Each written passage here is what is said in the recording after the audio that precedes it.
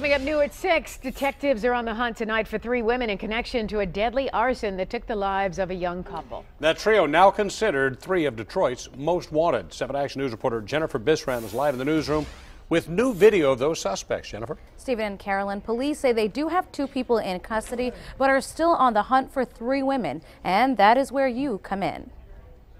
These 3 women are wanted by police: 23-year-old Tiara Davis, a 21-year-old Daquana Williams, and 20-year-old Zadaja Drury.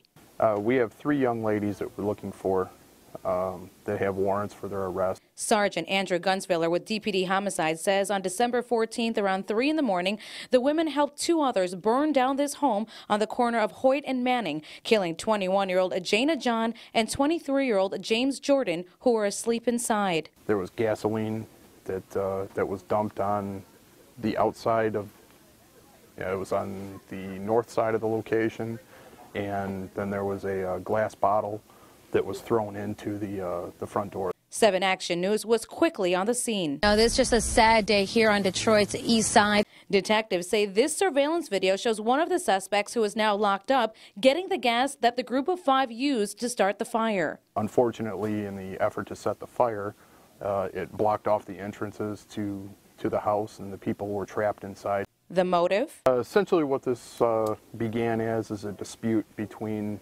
ex-boyfriend, ex-girlfriend. Now police need your help in getting these women off the streets and giving the families of Jana and James some closure. If they're willing to do something and go to those extremes over essentially a fist fight, then, you know, we've got some pretty dangerous people on their hands. Quite frankly, I think that they're capable of doing something like this again.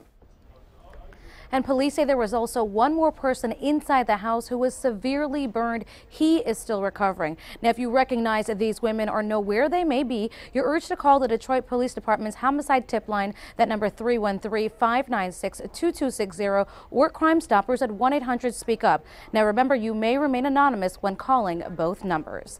Live in the newsroom, Jennifer Bisram, 7 Action News.